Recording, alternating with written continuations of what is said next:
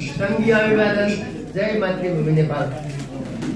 नेपाल बौद्ध अम्बेडकर महासंघको प्रथम साधारण सभाका सभाध्यक्षज्यू, मित्र राष्ट्र भारतबाट पाल्नुभएका वरिष्ठ अतिथिज्यू, नेपालका पूर्व मन्त्री एवं संविधान सभाका सदस्य पासवान सर, विशिष्ट अतिथिज्यू लगायत वर्तमान प्रदेश सभाका सांसदज्यूहरू र भूपू सांसद, मन्त्री, अध्यक्ष, मेयरज्यूहरू र विभिन्न राजनीतिक दलका प्रतिनिधिज्यूहरू लगायत यस नेपाल बौद्ध अम्बेडकर फाउन्डेसनका केन्द्रीय, प्रान्तीय र जिल्ला स्तरका प्रतिनिधिज्यूहरू, सर्वप्रथम यस सम्मेलनमा संघीय खसान प्रान्तीय मञ्च नेपाल अर्थात् म पहिचानवादी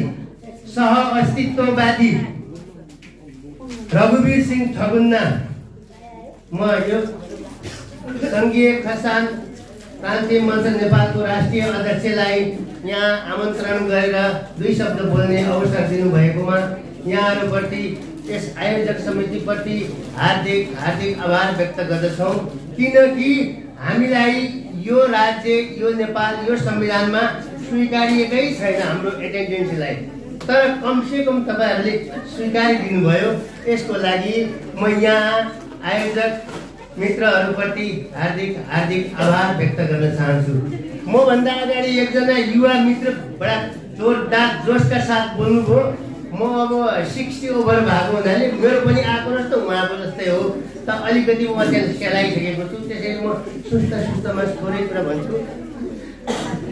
भगवान गौतम बुद्ध जो नेपालमा चिनिएर विश्वमा नेपाललाई शान्तिका अग्रदूत भगवान गौतम बुद्धको देश बुद्धको नाम यहाँ आएको छ, जसले महान भारतको संविधान निर्माण गर्नुभएको छ, डाक्टर भीमराव अम्बेडकर। उहाँ यस युगका महापुरुष हुनुहुन्छ। भीमराव अम्बेडकरज्यूले त्यति बेलाको अवस्थामा, आजको 21st सेन्चुरीमा त हाम्रा दलित शिल्पी समुदायका युवाहरू यसै आक्रोश व्यक्त गर्दै हुनुहुन्छ भने त्यति बेलाको भारतको अवस्थामा कस्तो अवस्था थियो होला त्यो दलित अर्थात् अछुत जाति भन्नेहरूको, त्यस्तोको परिवारमा त्यस्तो महान व्यक्तित्वको पैदा जन्मिनुभयो र उहाँले समतामूलक समाजको परिकल्पना गरेर भारतको संविधान बनाएर देखाउनुभयो र उहाँले धेरै अध्ययन गर्नुभयो। हिन्दू धर्मका शास्त्रहरू पनि अध्ययन गर्नुभयो डाक्टर भीमराव अम्बेडकरज्यूले, र अनि उहाँले मुस्लिम धर्म पनि अध्ययन गर्नुभयो, अनि सिख जैन यो क्रिस्चियनिटी धेरै अध्ययन गर्नुभयो र लास्टमा उहाँले अलिकति समतामूलक समाजको परिकल्पनासँग नजिक भएको चाहिँ बुद्ध मार्ग रहेछ है, भगवान गौतम बुद्धको मार्ग चाहिँ यो रहेछ है भनेर उहाँको झुकाव त्यसतर्फ गयो। र आज पनि भारत आजभन्दा 70 वर्ष अगाडि धर्मनिरपेक्ष राष्ट्र भएको हो, तर पनि भारत र भारतका नस्लवादी ब्राह्मणवादी शासकहरूलाई आज पनि भारतलाई हिन्दू राष्ट्र, भारत हिन्दुस्तान बनाउँछौँ भनेर त्यो धङधङी मेटिएकै छैन। त्यो धङधङी भारतमा नमेटिएको अवस्थामा कमसे कम हिमालयको काखमा रहेको यहाँ भारतका विद्वान मित्रहरू उपस्थित हुनुहुन्छ र म तपाईहरू मार्फत भारत सरकारलाई संघीय खसान प्रान्तीय मञ्च नेपालको तर्फबाट र संघीय दलित शिल्पी मञ्च र हाम्रो सिङ्गो आन्दोलन पहिचानवादी आन्दोलनको तर्फबाट भारत सरकारसँग के सन्देश लगिदिन, के समाचार, के रहबर लगिदिन आग्रह गर्दछु भने सर्वप्रथम हिन्दू राष्ट्र बनाउने हो भने विशाल भारतलाई हिन्दू राष्ट्र बनाउनुहोस्, हामीलाई आफ्नो मान मर्न दिनुहोस्, आफ्नो सहारा गर्न दिनुहोस्। म खस हो, खस भाषा पनि बोल्छु, मेरो मातृभाषा खस नै हो। आफ्नो मान मर्न दिनुहोस् हामीलाई, आफ्नो सहाराले कोही छिटो दौडिन्छ, कोही बिस्तारै जान्छ, हामी हाम्रै सहाराले जान्छौँ, आफ्नै सहाराले गर्न दिनुहोस्, आफ्नै मानले मर्न दिनुहोस्। हिन्दू राष्ट्र बनाउने हो भने सिन्धु घाटीको सभ्यता सिन्धु सिन्धु सिन्धु हुँदै हिन्दूकृत भएको हो। हामी सनातन कालदेखि सनातनी हौ। यता चाहिने हिन्दू राष्ट्र बनाउने नेपाललाई हिन्दू राष्ट्र घोषणा गरेर यसबाट क्रेडिट सिर्जना गरेर उता बेनिफिट लङ टर्म त्यो हुन्छ। अब यसको चाहिँ नजाउँ अहिले, त्यो चाहिँ नगरिदिन महान भारतका राजनेताजीहरूप्रति म हार्दिक नमन गर्दछु, बिन्ती गर्दछु। र अब यो फाउन्डेसनको साधारण सभा सफल होस्, एउटा राम्रो कदम, यो राम्रो मार्ग हो। अम्बेडकर मार्ग र बुद्ध मार्ग धेरै यो दुईटाको नाममा राम्रो संस्था स्थापना भएको छ। हामी यहाँ उहाँ साथीले पनि जोसले भन्नुभयो। अब यहाँ फेरि हाम्रो पासवान सर हुनुहुन्छ, उहाँ पछाडि बोल्नुहुन्छ, मलाई त उहाँले काटिहाल्नुहुन्छ। तर म गर्वका साथ भन्छु, मधेसीहरूले यो काङ्ग्रेस एमाले माओवादी राप्रपा यी के पार्टी ठुला पार्टी बनाउँदाबाट आफ्नो मुक्ति हुने नदेखेपछि मधेस प्रदेशमा छुट्टै पार्टीहरू स्थापना गरेर आफ्नो इच्छा र आकांक्षा अनुसार मधेस प्रदेश प्राप्त गरिसके। आज गर्वका साथ हिजो हामी मधेसी धोती बिहारी इन्डियन भन्थ्यौँ, आज मधेसीहरू काठमाडौँ र काठमाडौँका मन्त्रालय इभन सिंहदरबार र शीतल निवासमा गर्वका साथ मधेसी हौ भनेर छाती खोलेर हिँड्न पाएका छन्। हामी पनि सिन्जाली खस सभ्यता, सी भनेको शिवभक्त, यान भनेको नागराज, जा भनेको जागेश्वर, शिवभक्त नागराज जागेश्वर। त्योभन्दा अगाडि जुम्ली राज्य भन्थे 1207 शताब्दीदेखि खस साम्राज्य सिजाली खस सभ्यता बढ्दै बढ्दै बढ्दै कुमाऊ गढवाल त्यहाँ हिमाञ्चलसम्म हामी पुगेका वीर खसहरू, त्यस यता फेरि त्रिशुलीसम्म पुगेका, उता याङ्री खारी प्रदेश तिब्बतसम्म र यता गङ्गाको मैदानसम्म फैलिएको विशाल खस साम्राज्य। खसहरूको पहिचान आइडेन्टिटी आज नामेट गरे र हामीले ती एमाले काङ्ग्रेस माओवादी जस्ता पार्टीहरू परित्याग गरिसक्यौँ। त्यो हिन्दू राष्ट्र राज्यवादीको त कल्पनै नगरौँ। त्यसकारणले तपाईँहरू दलित मुक्ति र दलितहरूको आइडेन्टिटी इस्टाब्लिस गर्न चाहनुहुन्छ भने यी ठुला पार्टीको पछि नलाग्नुहोस्।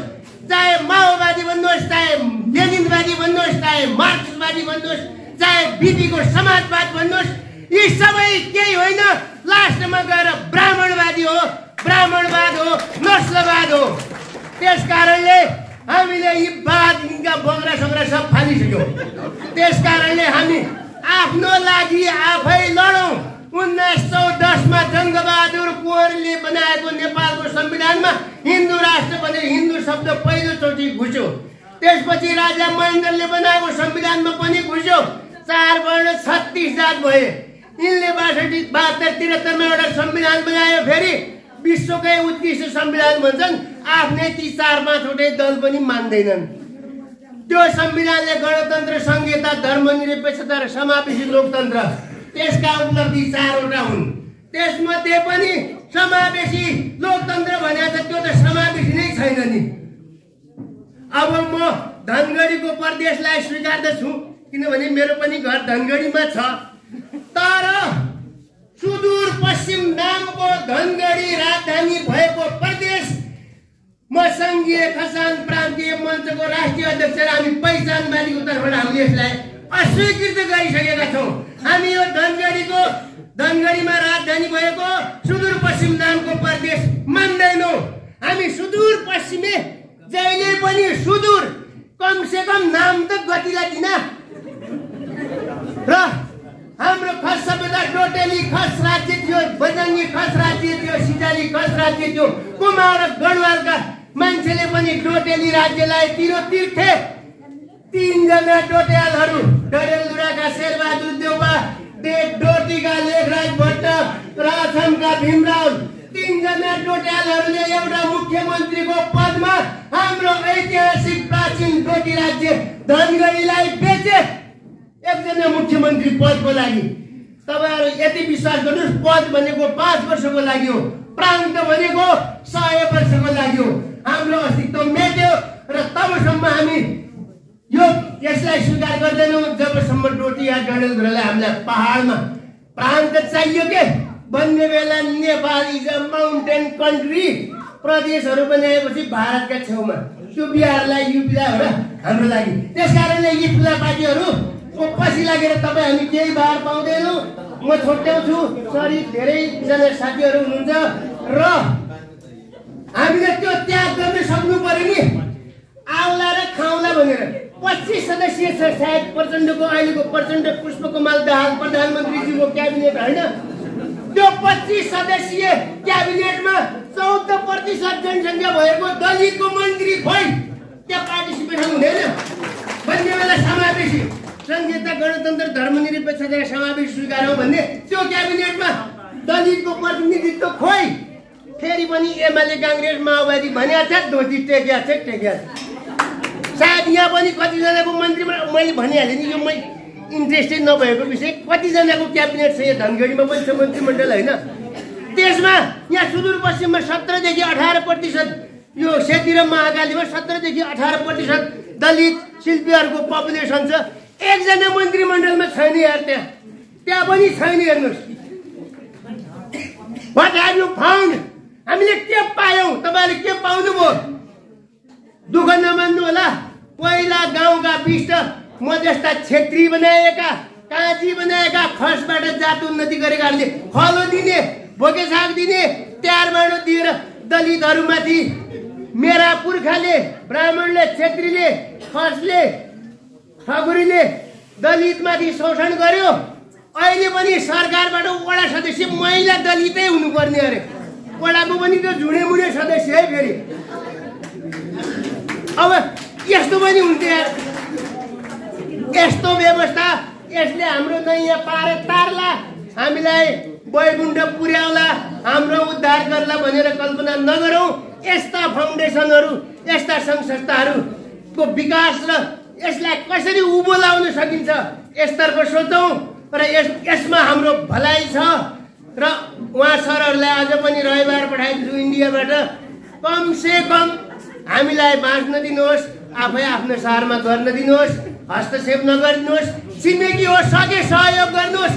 पश्चिम सेती इम्प्लिमेन्टेसन 700 मेगावाटको बिजुली उत्पादन गर्न लाग्नुहोस्। महाकालीबाट बिजुली निकालौँ, त्यता गरौँ, तर राजनीतिक हस्तक्षेप नगरिदिउँ भन्दै यस संस्थाको उत्तरोत्तर प्रगतिको लागि हार्दिक शुभकामना व्यक्त गर्दै यस सभामा उपस्थित हुनुभएका आफ्नो कार्यव्यस्तताबाट पनि समय निकालेर आउनुभएका नेपाल सरकारका, प्रदेश सरकारका, स्थानीय सरकारका निर्वाचित पदाधिकारीज्यूहरू, पार्टीका प्रतिनिधिज्यूहरू, मित्र राष्ट्रबाट आउनुभएका आदरणीय व्यक्तित्वहरू र हाम्रै नेपालका उहाँ पूर्वदेखिको आउनुभएको सरहरू, उहाँहरूलाई हाम्रो सुन्दर नगरी धनगढीमा आइदिनु भएकोमा हार्दिक हार्दिक सङ्घीय खसान प्रान्तीय मञ्च नेपालको तर्फबाट र सिङ्गो पहिचानवादी सङ्घीय लोकतान्त्रिक राष्ट्रिय मञ्चको तर्फबाट यहाँहरूलाई हार्दिक स्वागत अभिवादन व्यक्त गर्दै पुनः हामीलाई यस कार्यक्रममा आफ्नो विचार राख्ने अवसर दिनुभएकोमा आयोजकज्यूप्रति हार्दिक धन्यवाद व्यक्त गर्दै बिदा हुन्छु। जदौ सङ्घीय अभिवादन।